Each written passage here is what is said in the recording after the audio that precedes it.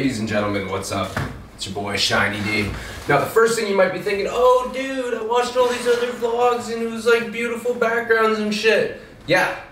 Well, it ain't gonna be paradise every time, okay? This podcast is like a metaphor for life.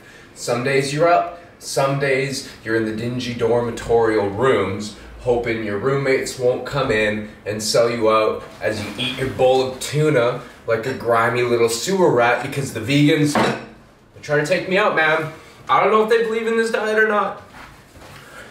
Your boy never knows. I never know if they believe in the vegan diet or if they're just trying to take the muscle-bound jock and just make him weaker and squeeze it out and squeeze it out so when Kool-Aid time comes, we'll be diving in.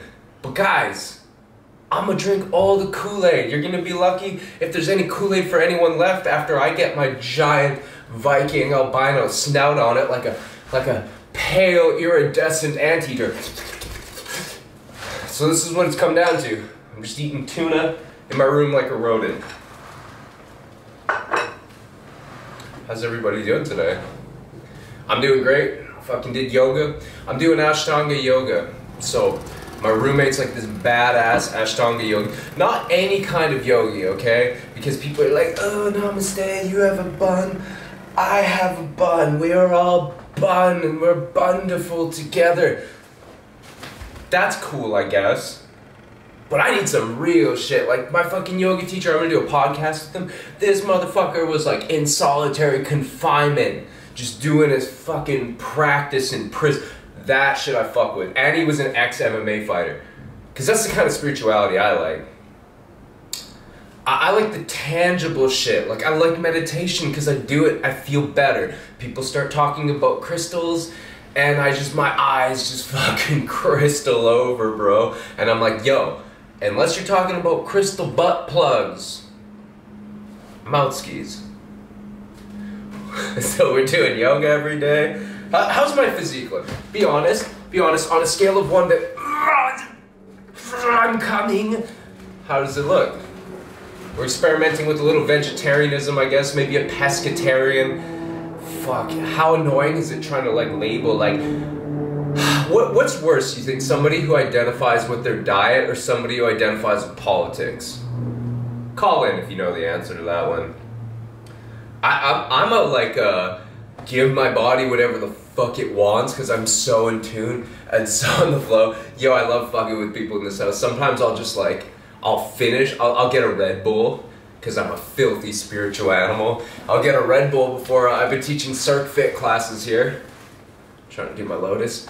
I've been teaching Circ Fitness classes here, which are badass fitness classes. I'm gonna put some of those up online, so I'm bringing that fire, bringing that fucking unapologetic masculine. Wow. This would be a perfect time for the leader to walk in. Come in. Come in. The ceremony is about to begin. I wish I was the lizard queen. But everyone knows that demonic tool of the DNC here are included. Terribly sorry. What the fuck was I talking? Oh yeah, I like to freak people out here. So sometimes I'll get like a Red Bull before I'm teaching my class because I'm such a rebel like that. Oh, I'm a contrarian. I'm doing something different. Feels great. It's really authentic. And sometimes I'll finish the Red Bull, but I'll just keep some liquid in it. Just so I can keep drinking it. And help people, because I want to help people transcend. Here's what I tell them, okay? This is great. They're like, wow, you really want to put that in your body? And I go, brother, sister, it feels to me like you're very attached to this third dimensional plane. And now we all know through our own personal practice that attachment is the source of suffering. So we must fully release attachment to what we think this is. This is why I'm doing the vegan diet. I've released attachment to feeling and looking good. Kidding, it's an experiment. We'll see where it goes. So I go, I really appreciate how much care you put in to your third dimensional form. But your boy's up on that 5th dimension, baby. We got air horns. Bam, bam, bam, bam, bam. I got mala beads. We got the charas hashish. Boom. Shiva and my light body's doing like round off back tucks with flaming fire dick tassels and the whole thing, but like in a really super sacred spiritual way. And it only happens at 1111. Because people have been... Okay, so Tulum is all about marketing, baby. You can take a rave, just a normal, like standard rave, but if you charge 111 and say something about connection or unity or insert key generic word that you would use to like, you know, get people to click on buy your fucking retreats on Instagram or YouTube, you know? Get those little tags in there. And you gotta charge 111. People are obsessed with the numbers. 111, 222, 333, the magical synchronicity. It's like, huh. You know, your boy can relate. You know why? No one asked, but I'm gonna tell you why. Because when I had temporary, or not so temporary, it depends who you ask. If you ask my ex-girlfriend, I'm still out there. But when I was doing a ton of ketamine, I started losing my mind and losing my grip on reality to the point where I would have trouble walking down a street if there was any repeating numbers. I was like, oh my God, 2244, the divine encore, yes, we want more. Yo, did I just slip an Eminem song in there? That shit's ill, dog. Eminem's the OG guru. In that song, Slim Shady, he was telling us we were all Slim Shady. That was a song about unity, connection, and peace that the mainstream media took out of context. Sorry. I'm a good Christian man. Yo, it's all about marketing, guys. So, in Canada, I was a male stripper. Not in Tulum. Here, I am a tantric, masculine, sexually empowered coach. And in order to do my class, I had to create origin story. It is confusing. His accent, where is it from? Ha ha ha. Do not worry about me, my dear. My sweet, sweet lotus flower.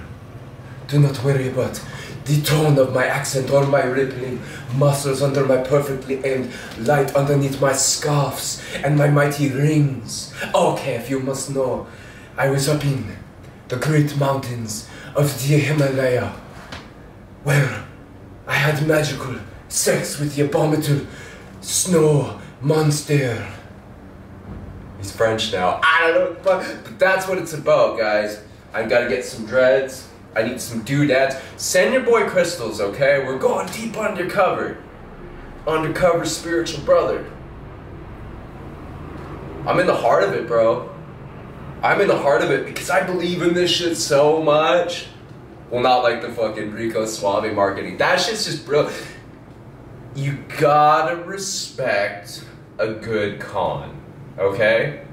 A wise man like Tim Dillon once said, the hucksters, the scammers, the tricksters, Donald Trump, that crazy riverboat casino fucking captain. You gotta respect the grift, okay? Don't be hating.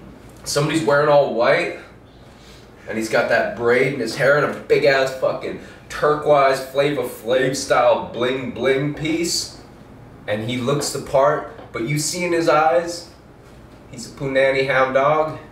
You don't call him out. You hold space. You hold space for his teachings. Because we are one, you see that? Full circle microphone drop. There's a lot of opportunity here, guys. Fire dancer? Haha! No. No longer a fire dancer. I am now a sacred fire bender, master of performial arts. I used to charge $600 in Canada. Here I charge $777 for it is the gateway to the heaven. You know what I'm saying? It's fucking marketing. So look around you right now. Maybe you're mad at all the people taking advantage of this pandemic, and I say don't be. The hand sanitizer guy at the starting, Amazon, the media, Because God creates both tragedy and success.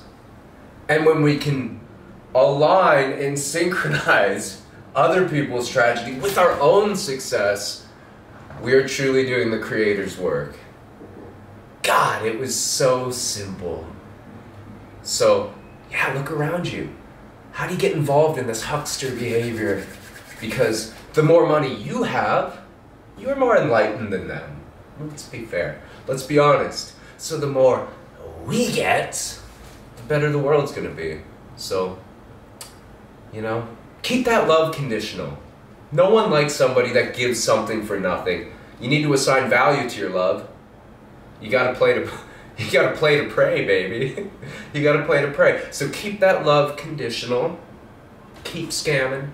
Keep it tricking. Do all that shit, man. It's your boy, Shiny D. I'm not gonna apologize for the set. The paradise is what I deserve. The room is what you get. See what we did there? Value.